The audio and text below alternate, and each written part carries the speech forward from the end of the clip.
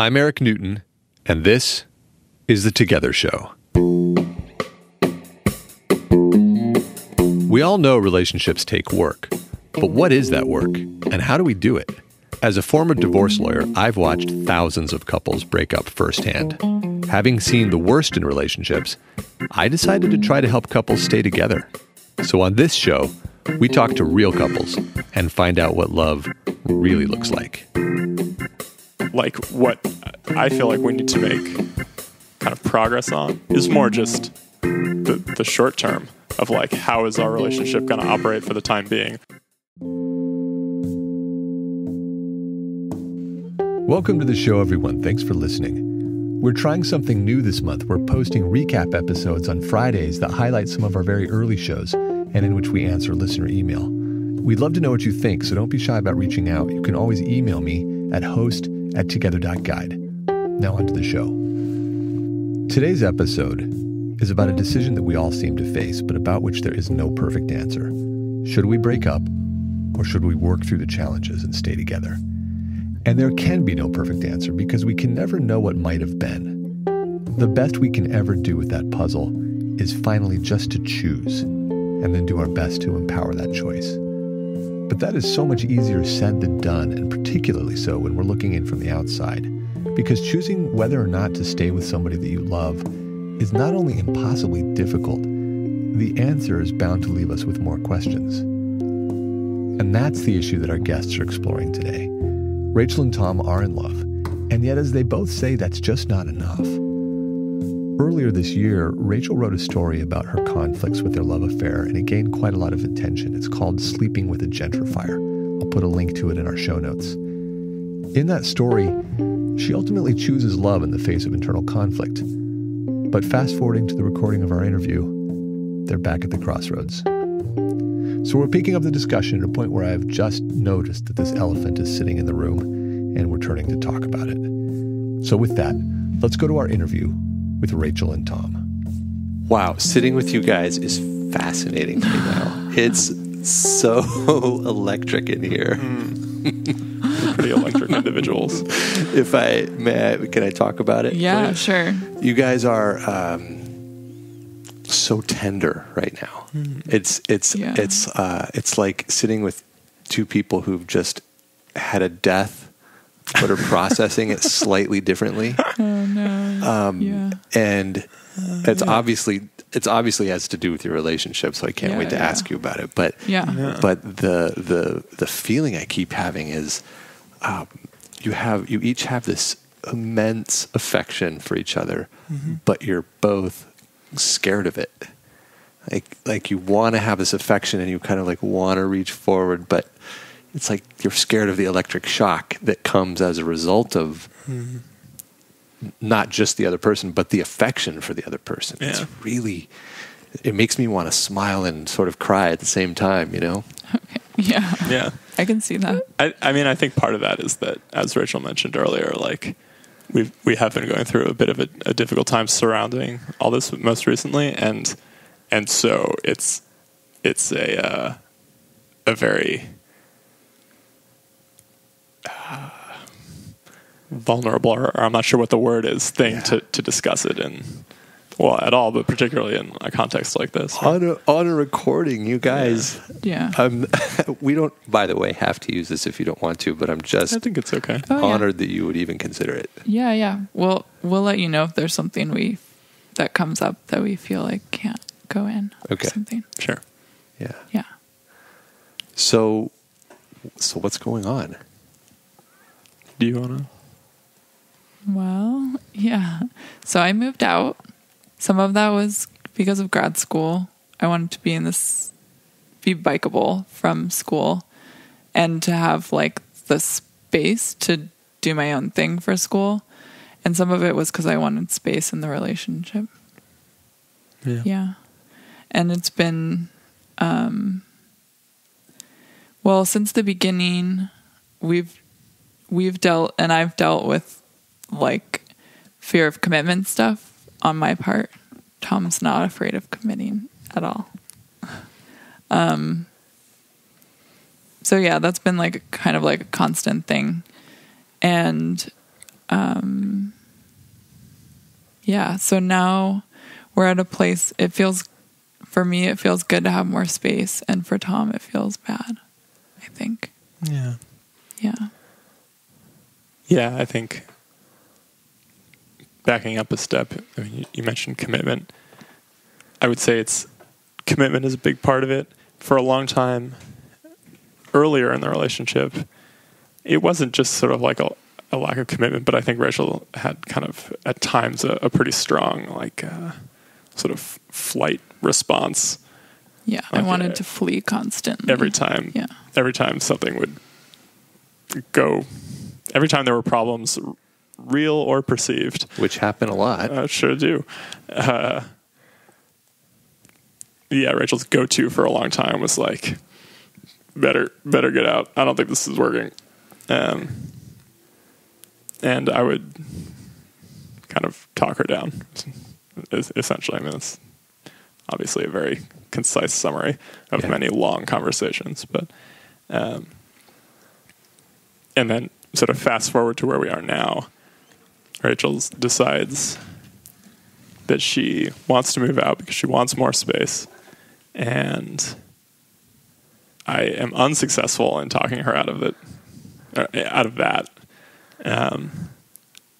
And so in some ways the tables have turned, I guess, a little bit, in that now, from my perspective, it's like, okay, well, you're taking this step that you need to take. But while historically it's been me kind of holding it together, I guess, in that I've been unafraid of commitment and not had the impulse to like kind of call it quits if we're going through a rough patch or something. Right. Now we're going through a rough patch that's kind of like sort of directly caused by this sort of logistical change in our lives. And so I'm kind of looking to Rachel to be like, okay, well, if you're going to do this, you also need to sort of shoulder the responsibility of being the one who is holding it together, so to speak, is demonstrating not necessarily long-term commitment, but commitment to like kind of make things work, right? Yeah, it's like you want her reassurance that she wants to be in it and that you're that's right? Because in so many ways it's like, well, you've got one foot out the door now, right? And so, yeah, reassurance, but also just like, I don't feel like I can continue to be the one who's like, no, like, don't worry, things will be good, sort of like, and sort of convincing her that like, we're going to figure things out if there's kind of a rough patch we go through. Instead, I'm kind of looking more to Rachel to do that. And is there a flavor for you underneath it all of questioning whether you're good enough or like you're a good person or something in that realm? It's interesting. Not really. Other people have asked me that too. I was picking up on it, so I thought maybe that's what it was. I think, yeah. Other people have asked you that? Yeah. On what context? Well, essentially just like, wow, you must feel really rejected. Oh, yeah. Yeah. I don't really feel like this is seeped all the way down into sort of like my sense of self-worth or anything like that. Which is cool if it hasn't. Yeah, it is cool if it hasn't. It has, however, like caused me to have, for kind of the first time, like a lot of real serious questions about like whether this relationship is kind of gonna work. Okay, so Rachel, from what's going on for you? Some of it is space feels good because I'm pretty focused on what I'm doing now in school. And that's like, even at week 3 of being in school, it's like pretty all consuming. And some of it, yeah, I mean, we've talked about this a bunch. Never on the air before. But I just have doubts about our compatibility long term. Right. Yeah. But the open question is like, well, how do you reconcile those doubts about long-term compatibility with kind of the practical necessities of needing to make decisions about the short term. Right. Yeah. Shrug. Yeah. Yeah. Well, wait, I could kind of see that. I mean, you're saying she needs to decide where she wants to live? No, I'm saying when we talk about kind of why it's difficult that we're now living separately, that kind of thing. Yeah. Rachel often sort of refers to this this doubt or uncertainty around whether we're kind of like well matched for the long term, right? Yeah. And that is an interesting question, right? And that's a great thing to discuss. But like what I feel like we need to make kind of progress on and decisions around is more just the short term of like, how is our relationship going to operate for the time being, or should it continue to operate for the time being? Yeah. Like, which is also are we to connected read to the longer term stuff? Like, do we want to continue with the short term if the long term isn't? That's right. And historically, you've said yes, you do want to continue. Although maybe you've revisited that now. Go ahead. I was just kind of making that comment. Yeah, I don't know. I mean, I just have so this is, I think it's the things that I see as incompatibilities, Tom doesn't. So. I just think they're surmountable. Right. He thinks everything is surmountable. Not everything, just the incompatibilities we've discussed. Yeah, everything in our relationship seems surmountable to you. Mm-hmm. Yeah. Yeah, I often bring up these what feel like unsolvable incompatibilities in our relationship, and Tom gets really frustrated with it because we can't actually solve the unsolvable incompatibilities.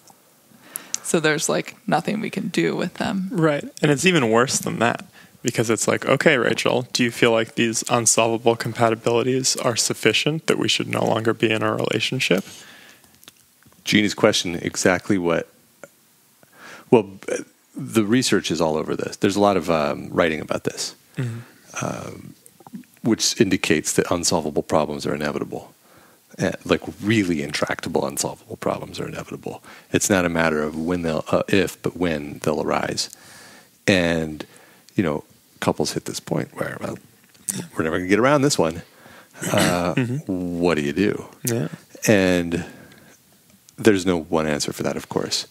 But the work around them is not so much solving an unsolvable problem, because, of course, by definition, it can never be done. But more, how do we live with it in a way that works for us if we're going to stay together? Which isn't so much a workaround as a transformation of people around it. But first you have to answer whether it's a deal breaker. That's right. That's the threshold. That's right. And so if we aren't interested in solving these, theoretically, I guess part of it is that I'm not convinced that all of these are, in fact, unsolvable. But whatever, let's put that aside and assume that they are. Yeah. Then the question becomes like, well, are these deal breakers, as you succinctly put it? Right. To which Rachel's response is typically, I don't know. I don't know if it's a deal breaker. Yeah. And maybe this is too meta, but at some point you have to decide if not knowing if they're deal breakers is a deal breaker. Yeah. That's right. So you guys are both in an inquiry simultaneously. Yeah. Okay. Well, obviously you don't have answers to those things. What are you doing to get to answers to those things? I'm taking space. I've been talking it through with people, with like close friends, that kind of thing.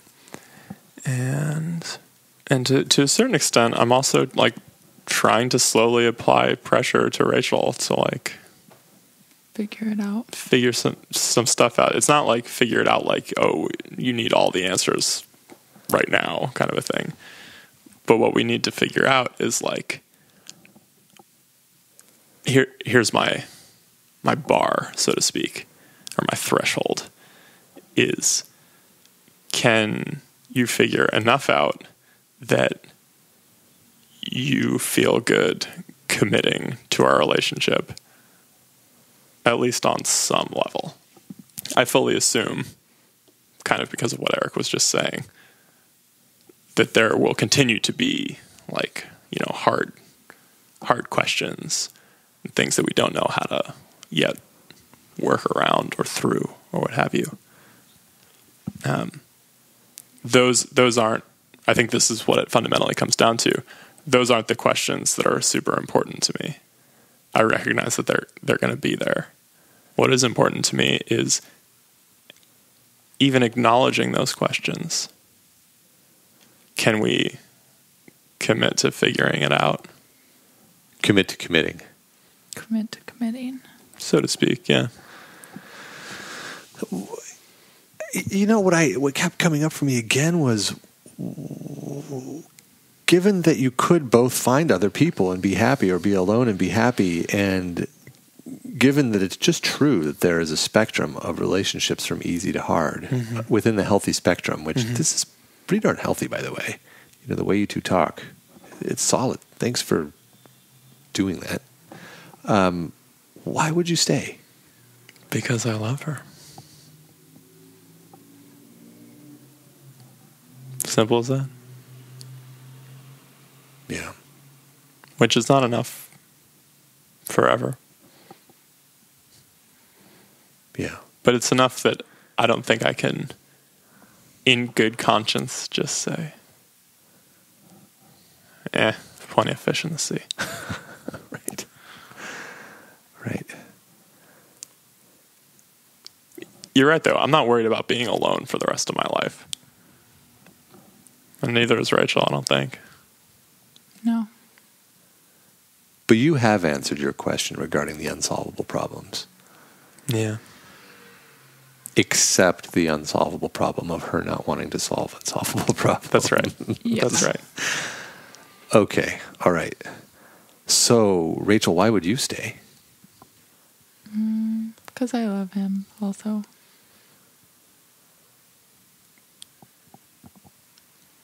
And also, love is not enough. And also, love is not enough. Wow. You guys, you are right in it. Yeah. Yeah.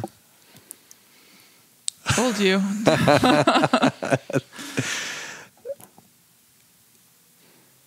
What should I be asking you about here? I What's the don't thing I know. missed?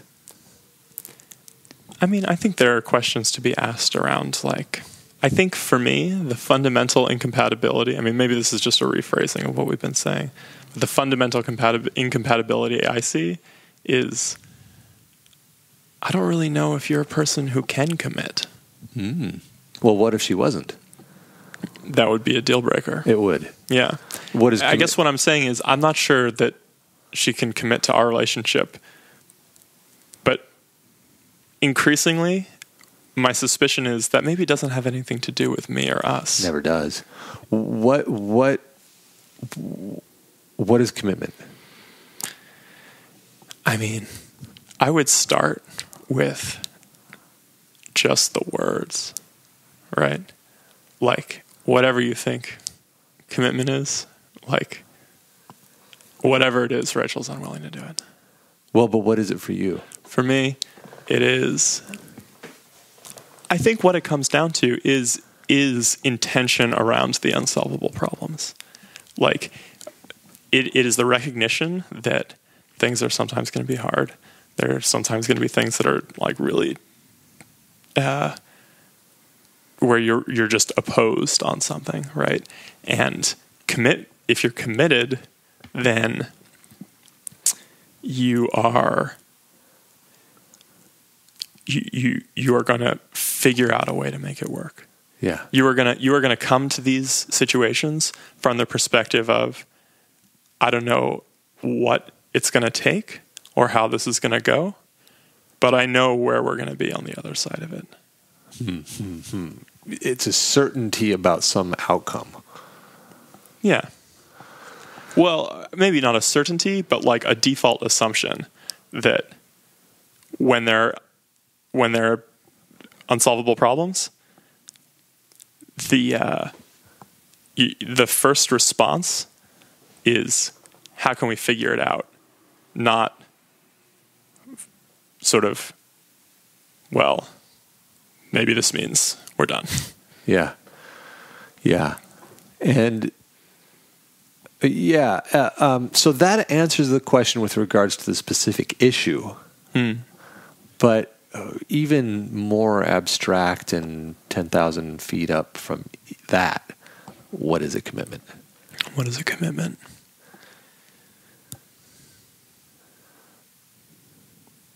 I actually really do think that's kind of the core of the abstract thing, though. A commitment is sort of saying and then doing what it takes to sustain something like a relationship, even in the face of adversity or challenges. Yeah, obstacles. Yeah. Okay. Like, it's not a commitment if it's sort of, it takes no effort, right? Then it's just sort of like, well, maybe you aren't committed. Maybe you're just kind of taking the path of least resistance, right? And that doesn't really feel the same. Yeah. Okay. I see what you mean. But it's commitment. It's like perseverance, dedication. Yeah. To a cause or a person. Yeah. It's almost like the degree of perseverance tests whether you're actually committed. Yeah. Like a commitment is a statement of what's going to happen. Right. But then challenge arises, and then what? Right. The adversity tests whether it really is. That's right. Yeah. Okay. All right. Okay. So we got a little abstract there, but I want to do it with you too, Rachel. Yeah. What the heck is a commitment actually for you?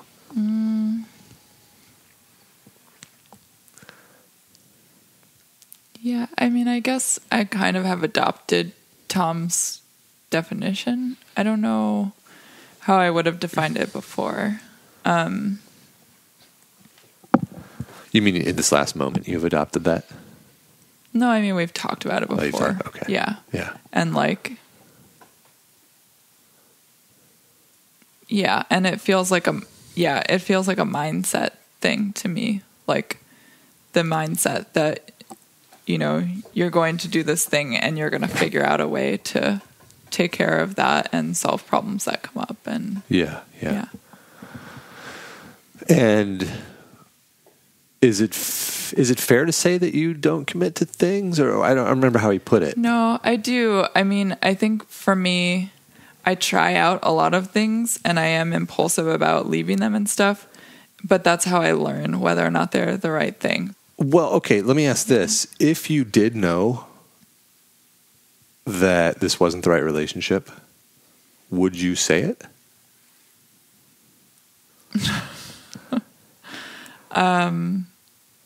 Well, there have been times when I have known that it wasn't the right relationship, but I don't know whether to trust that feeling. Does that make sense? Oh, yeah. And that is such a challenging place to be. It's the perfect answer to my question that leaves you stuck again. Yeah. That's right.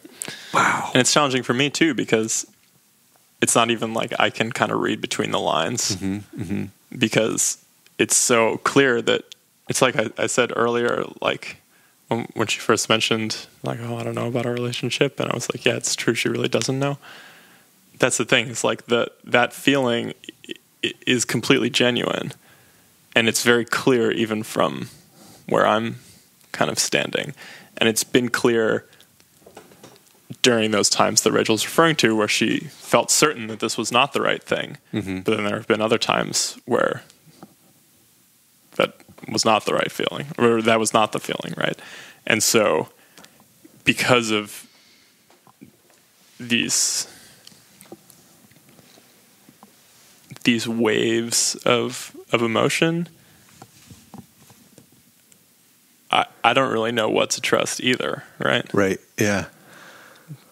Because if she says, I know this doesn't feel right, I can refer back to multiple other times in the past where, like, as far as 2 years ago, where we had a similar conversation about basically the same thing, and after several rounds of discussion and a little bit of time, she felt quite differently.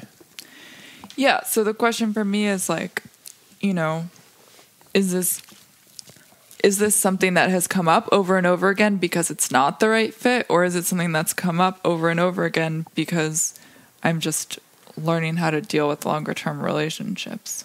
Yeah. Yeah. And recall that Rachel's previous relationships have all ended much sooner than this, yep. in kind of a very dramatic fashion. I don't know, but I'm guessing that some of these earlier times when they've come up could have ended up being another example of that, right? Maybe it feels different. In some... I mean, you can never actually know this. There is actually no answer to this. It strikes me, for either of you, really. Mm. But since it's more poignant for you, Rachel, you can't actually know which one of those it is. And you also can't know if he's the quote-unquote right one, whatever the heck that means, nor can you, that she is. All you can do is choose. Whoa, what a bastard that fact is. That's right. But, I feel like I've actually been very comfortable with that for a long time. That all you can do is choose. And then, I felt good about choosing Rachel. And then go with your choice. That's right. And then suffer the consequences. That's right. Because it might turn out that this feeling never goes away, and that would be a very uncomfortable life. Unless you like this. Because that's arguable too, if your choices put you in a place where you don't have to choose, or choices. No, I don't like this. Yeah, okay. Yeah. Or you could go into a new relationship, be single for a while, and then go into a new relationship and discover, same feelings. Yeah, I could. Which you arguably wouldn't really know about until a couple years in. Right. Because you got to wait for that time to pass.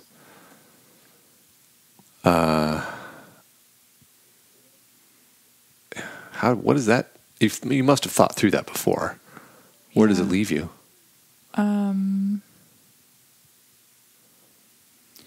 Well, I think it leaves me with, I have to think of it not as like whether is Tom the right one, and if not, I need to go find the right one. Right. But more like, is Tom right? Like, is Tom right for now, or for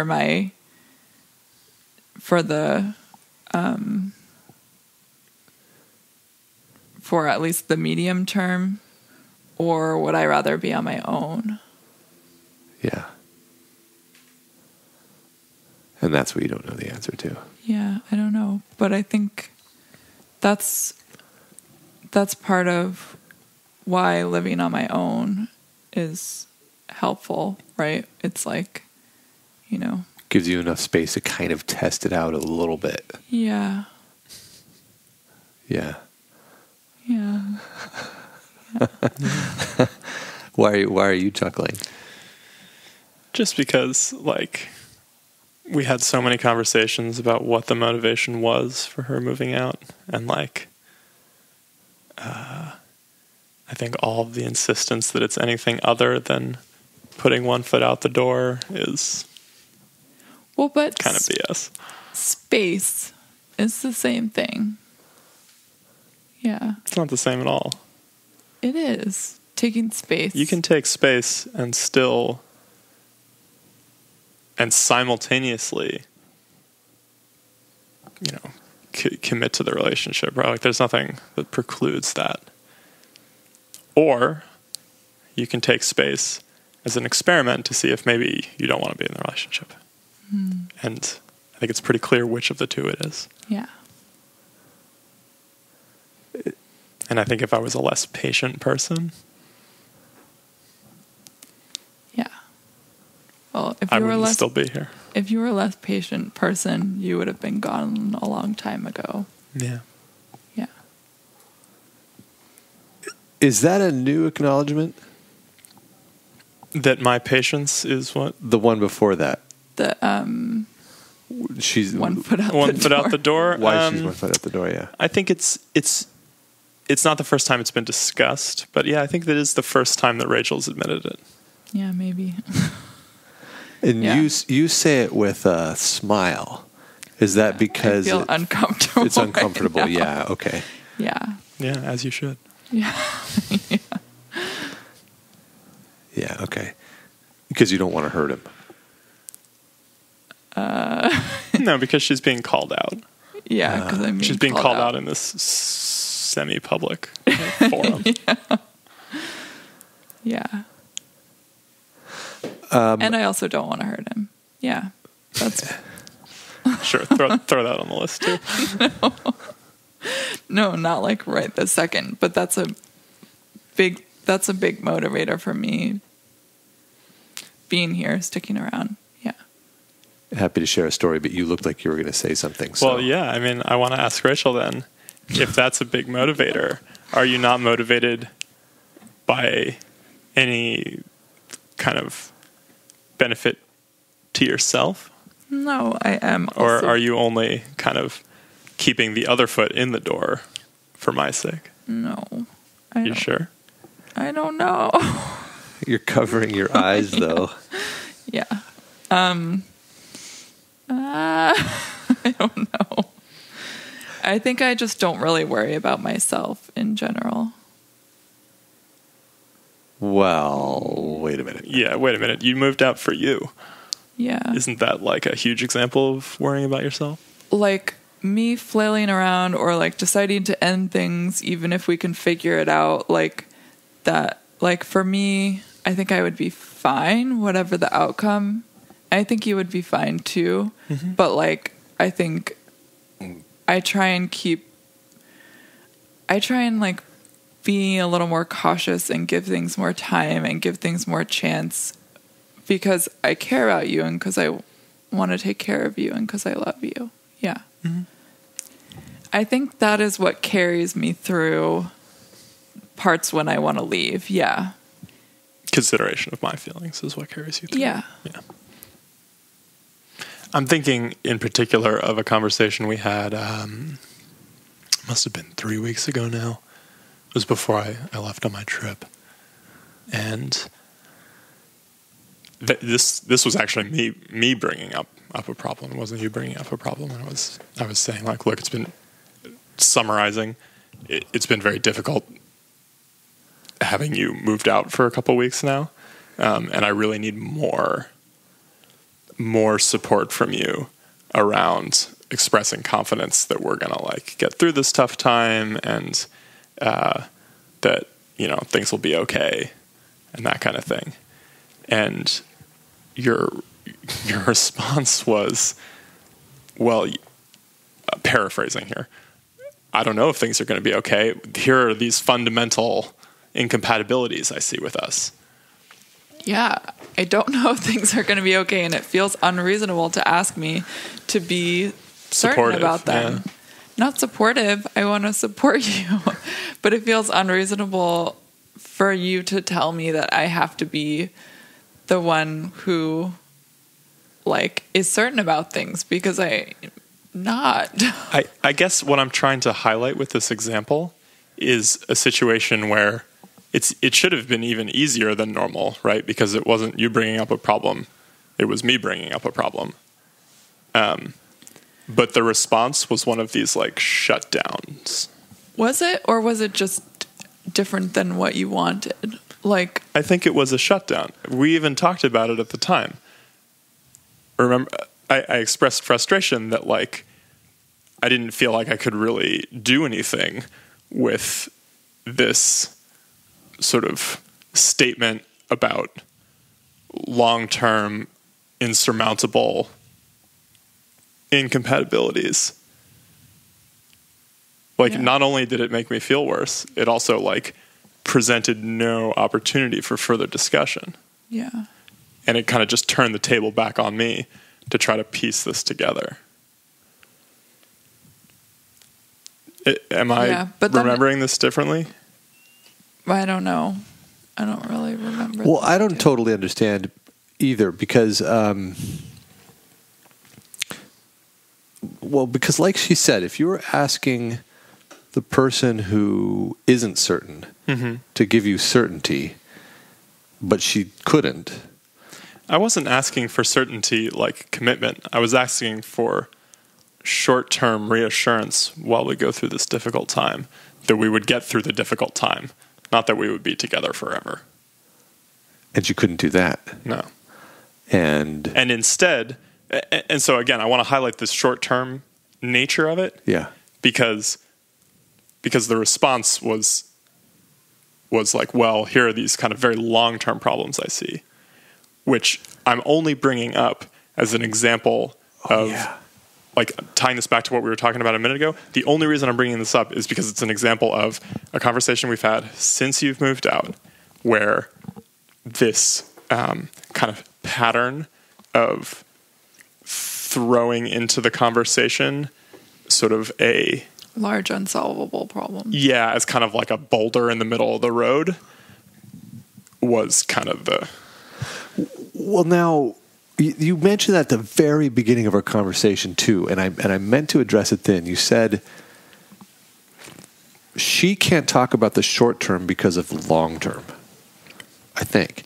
And you're like, I just want to talk about just the short term for now so that we can kind of baby step it to the long term, I think is what you were suggesting. And then, right? And then that is roughly how I feel. I don't think I put it quite that way, but yeah. Totally my words. Okay, and then Rachel, you were saying, but I mean, if it's not going to work out, then why protract it? Like, and why ignore that it's not going to work out just so we can make ourselves feel good in the short term? And then he says, well, but you're not saying that. You're saying it might not work out in the long term. Therefore, we're stuck in the short term. Did I get all that right? That's one way rings you could true say to it. me. Yeah. Okay. I totally get that. Because if it's not going to work out in the long term, yeah, what are we doing? What are you doing? And then I totally get that. But so then, what are we doing? Yeah.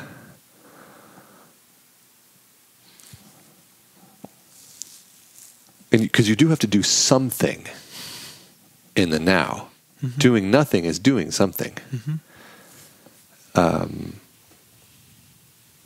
So I guess we're back to the crux of it, aren't we? Yeah. That you're actually wanting to do nothing right now.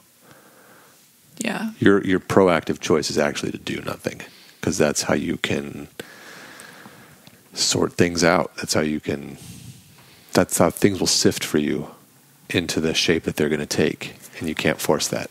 Do you think that's why you have the impulse to kind of throw these intractable turns into the conversations we have about this? I think my concerns are legitimate. That's why I keep bringing them up. I'm not talking about whether or not they're legitimate. They can be intractable and legitimate. Yeah, I guess, like, they feel relevant to what we're dealing with. So, you think they're not relevant. The question is not whether or not they're relevant, nor whether or not they're legitimate. Whether they're deal breakers. That's one question. And the other question is, well, if they're not deal breakers, or if we aren't sure if they're deal breakers or not, then what do we do about it? Yeah. And that's the part that is missing. For me, is any kind of like even seeming interest in. But for me, I'm still at are they deal breakers? I see. Yeah. And so you don't think there's any kind of useful discussion to be had until you figure that out? I'm imagining these issues called the potential deal breakers as these rocks that are in a box. And when you guys talk about anything with regards to the relationship, your inclination is to take the rocks out of the box and put them all on the table and say, see. And his inclination is to say, whoa, what about the table? Yeah. And that you guys should have an agreement about when the rocks are in the box and when they're in the table, because you want him to know those rocks well. Yeah. Which he should, as far as I can tell. Yeah. Whether it's a table discussion or a rock discussion. Yeah. Yeah, I think that makes sense. I think like what I keep expecting is for Tom to like have the same rocks as me, or like recognize the same rocks. But actually, I think I just need to be alone with the rocks and think about the rocks. Yeah. Yeah. It does seem like that's what you're asking for is time to deal with the rocks on your own. Yeah. As long as he's not ignoring them, was something that I felt like you were saying before. As long as he acknowledges that the rocks are there. Yeah. He might have a different view of what they're about. But yeah. And I kind of need to think about, just decide whether or not those rocks are deal breakers. Yeah. Because really only you can answer that question. He can't. He's already answered that question. Yeah, and how do you answer that question? That's right. And I think that's actually one of the reasons that like taking the rocks out of the box and putting them on the table and saying, see, look at the rocks, is so frustrating, is because I can't do anything about them, right? And like the way you're presenting them is as something that is like I've been calling insurmountable throughout our kind of time here, but really it's more a question of like you need to decide whether they're insurmountable or not. Yeah, I guess I kept taking them out expecting that you would also see what I saw and feel like they were big deals, unsolvable things, but actually like you're okay with a lot of them. Well, now that's a whole separate conversation that you could request and have, because that's also legitimate. The thing that I've noticed that maybe you guys are super self-aware, but if there's one place where maybe you're not, because we haven't talked about it much, but one place where you, Tom, might be having some challenge is acknowledging her experience of her experience, like the legitimacy of her experience because it is an experience. That's what I was trying to get at. I think you said it better than me, but yeah. So it's okay to be like, okay, today is a rocks discussion, and this is how this rock is for me. Do you see that this rock is this way for me? Yeah. And then he would say, yeah, I see that way is for you. And then, but it's not that way for me. And he'd be like, no, I don't care how it is for you. I want you to get how it is for me. And then you could talk about the rock. Yeah, so maybe we just need to have like that seems like a thing that we could schedule. Yeah, or just request in the moment. But as long as it's clear what it is, which conversation it is. That's right. Is the conversation about the rocks, or is it a conversation not about the rocks? Yeah. And if it's a conversation not about the rocks, can't throw the rocks out there. Yeah, that makes sense. And the table conversation, just to be clear about what that is the one that's most important to Tom most of the time these days, because it's what are we going to do right now, right? There might be something that is the most important to me at the moment. And then there's the what are we going to do in the long term, which is also important, but less important than the sort of immediate term. Yeah, what are we going to do now? And the answer that the default answer has been, we're going to take time. It's just that the way you've been getting that is by putting the rocks on the table. So now you can just,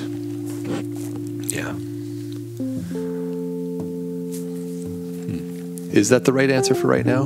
Yeah. Is time? That's what we've been saying, yeah.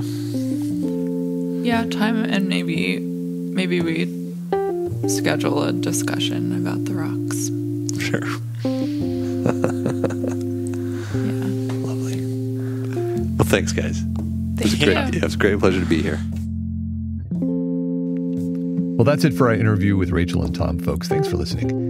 If you'd like to read Rachel's story that blew up on the internet this summer, it's called Sleeping with a Gentrifier, and I'll put a link to it in our show notes. If you liked what you heard on our show today, please subscribe to us on iTunes. It makes a big difference when you do that. Please also consider donating to our Patreon campaign. We're on a mission to crush shame, as you may know, and every penny really helps. You can find our Patreon campaign at patreon.com/together. That's patreon.com/together. If you have any questions or comments, or if you'd like to be on the show, please reach out via one of our platforms. You can find our website at www.together.guide. Our Facebook page is facebook.com/togethershow. Twitter and Instagram are both @together_show, or you can email me at host@together.guide. That's all for today, folks. See you next time.